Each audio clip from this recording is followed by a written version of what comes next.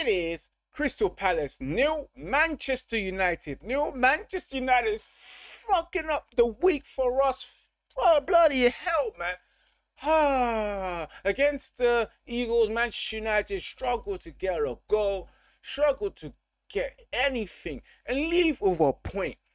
That's, you know what, it's not that bad, but at the same time, it's bad because you know what? We wanted to see Manchester United win 3 games on the bounce, and they failed to do so. A lot of things cost us. Our manager with his substitution cost us as well because those substitutions had zero impact in the game, especially when he took off Joshua Zirkzee, and of course we stopped being able to hold up the ball from up front and then bring on Marcus Rashford. Everything went collapse.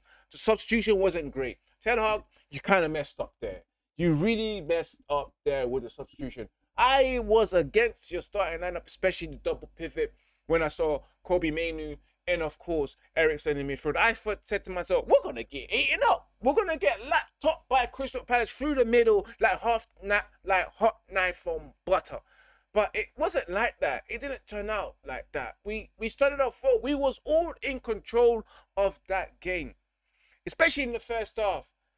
In the second half as well, where things didn't go our way, but for somehow we had opportunities in that first half and in that second half. But sadly, Manchester United were unable to convert any opportunities. You had Alejandro Garnacho with opportunities, and he also missed as well.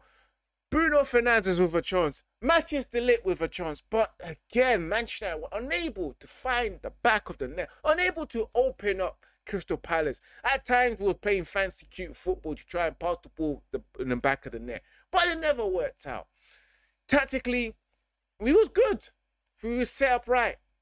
The goal just never came, and it's just sad for us. And now we're in the bottom half of the table. We're on page 2 of the table once again. I enjoyed not flipping to page 2. Now we have to. And it didn't even last for that long. But Manchester United, we could have done way better performance-wise. And you look at that 0-0 full time. Look at the players today. Alejandro Garnacho, who I thought done okay, but wasn't impactful in terms of converting his opportunities into goal because he had so many opportunities. Yes, he did. Rashford, who came on, had zero impact. Zero impact. Rightly so, he should have been on the bench because if he started today with that particular performance coming on, we would have been super frustrated. Zirkzee, I believe, who had a good game. His hold-up play was excellent. His passing as well was excellent. Bringing players into play as well was excellent. Just wasn't there in the final third to score a goal. And it was just unfortunate. And you know what? I wasn't happy for him to come off because he made a difference. He really did. Bruno Fernandes had a horrible game. Fernandes, at times, rushing things as well, being rash with his passes. And of course, you got Eriksen, who I thought he had a good game, spreading passes. When he wins the ball back, first time pass straight to his teammates.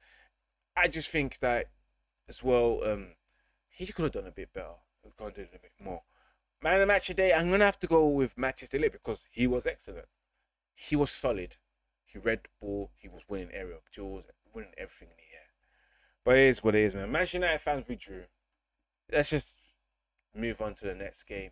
You know, we've got the Europa League campaign starting next week. Hopefully we can start off brightly and not draw and get 3 points. Because we've got Tottenham Hotspurs next week, Sunday. We need to get those 3 points to get back into the top half of the Premier League. Man, Donkey in the match, I think I'm going to have to go with Bruno Fernandes. You guys let me know. This has been your match ratio. You guys let me know your thoughts of today's game. Who do you think was your man of the match? Who do you think was your donkey of the match? And tune in tomorrow. Tune in on Monday, 8 p.m. to catch up so we can discuss this match and many other news regarding Manchester United. Till next time, guys, remember to keep it united. Remember to keep it Red United. Peace.